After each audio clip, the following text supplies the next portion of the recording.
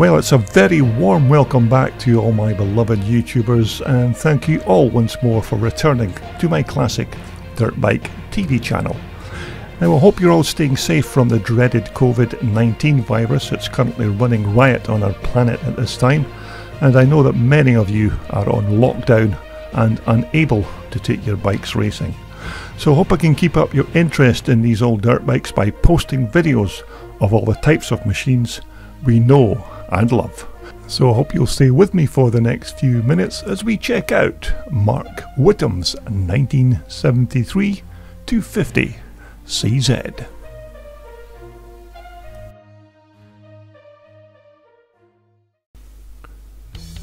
Now this is Mark's very nice 1973 250 CZ that I spotted at the Cumberland Grand National in 2018.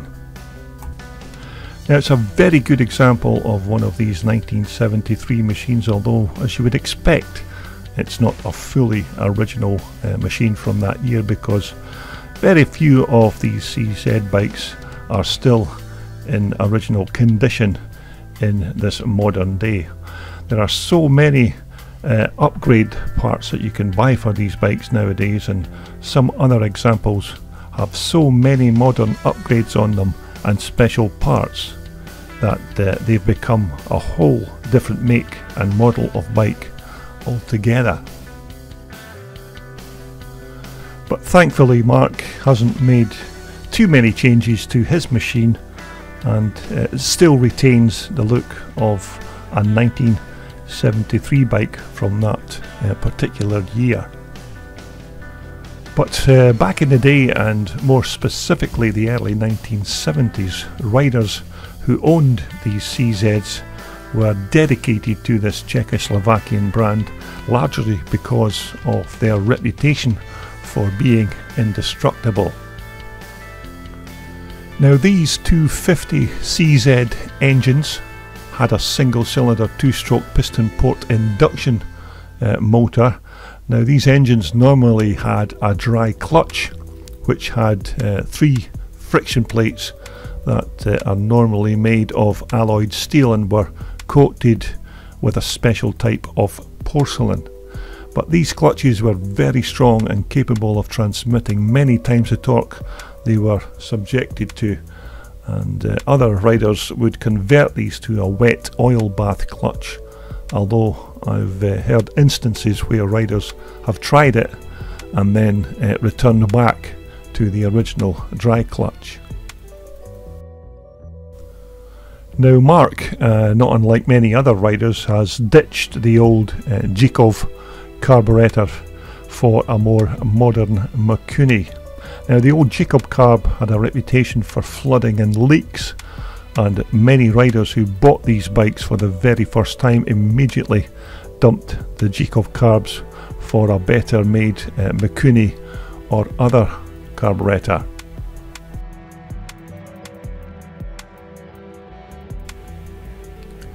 Now these CZ front forks were good units for their time and coped well enough in almost all but really bumpy tracks, and as I recall you had about 6.5 inches of travel at the front end, but they still did their job with enough damping without being too soft. Of course, if you wanted to improve them you could still try different weights of oil or even experiment with stiffer springs if you wanted to toughen up that front end. But overall the front suspension system was a pretty decent package for 1973. Now it's the standard 1973 alloy fuel tank on Mark's machine, with that rather old-fashioned looking leather retaining strap to hold the tank onto the frame. Although when you stop to think about it, it's maybe not such a bad idea, because if you were in a race situation and you needed to swap the tank quickly, no silly bolts to undo. You just release the strap from its buckle, undo the 2 fuel pipes, and the tank's removed. So it maybe looked like the idea was conceived and designed in an instant on the back of a cigarette packet, but it still worked extremely well. Now, I've never seen an old CZ yet that still has its own original exhaust system fitted, and Mark's bike is no different from the rest in that respect. Now, these low-slung exhausts were forever being damaged by stones, etc., and Mark has changed to his for this nice upgraded expansion chamber from Holland. But these expansion chambers are a popular upgrade on many of these CZs, and you virtually never ever see an original exhaust system on these CZ bikes, especially from the 1970s.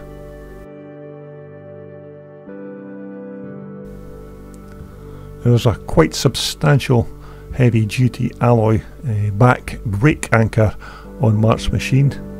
Now this looks like it would do the job well enough, and it also has that built-in chain guide roller at the bottom, which should keep that big heavy duty Unigear 520 chain tracking straight and true.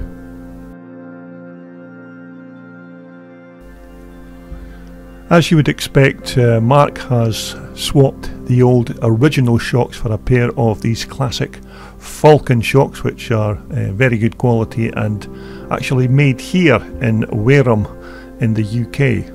Now, I actually had a pair of these Falcons on the back of my old 1980 440 Myco, and they worked a treat, so I've absolutely no hesitation at all recommending them for use on any of these classic machines. Now, one of the other very interesting facts about these CZs was when they left the factory, virtually every machine came complete with its own parts inventory, which included a replacement piston, rings, drive chain, conrod, gudgeon pin, coil and condenser, and a set of spokes and other nipples. Although back in the day, many CZ dealerships would then place these parts in their spares department and resell them. Now, as far as comfort goes for the rider, these Czechoslovakian seats were a decent place to put your backside down on if you wanted to take a little breather while powering down the straightaway. Now, many other old classic race bikes, especially from the 1970s, had seats that were like sitting on a brick, but these Czech-made seats were among some of the best from that 1970s period. Now, the handlebars and grips, etc. on these Czechoslovakian machines are about the first things to be changed on these bikes, and Mark has fitted a pair of decent Renthal bars along with new grips, a gasser and new levers. Now, some of the other items that riders would change on these CZs were the original plastics, which were not that great, and these were normally changed pretty quickly. But these were all pretty common upgrades for most riders, so it's not surprising that you very seldom see an original CZ on the racetrack these days.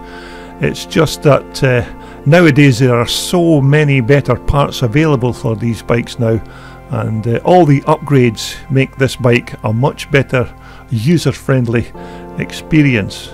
Although, mind you, the downside to all these changing of original parts is that it can lower the value of the bike if you want to sell it on.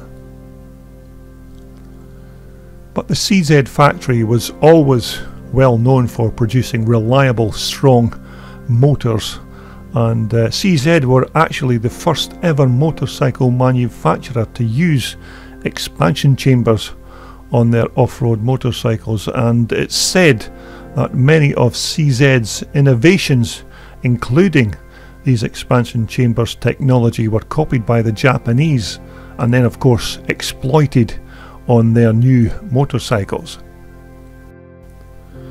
But in terms of success on the track, these CZs were world beaters in their day, and they won 4 250 World Motocross Championships and 3 500cc titles between 1964 and 1969. So I hope you've enjoyed this very brief look around Mark Whitham's very nice 1973 250 CZ, not an original bike from that year, but as I mentioned earlier, very few of these machines still have their original parts in these modern times. So anyhow, please stay safe during these very difficult times, and hopefully it won't be long before we're all back doing what we all love best, racing classic dirt bikes. This video was brought to you in association with VMX Magazine, your #1 publication for classic, vintage and off-road motorcycles. Just visit their online website for more information.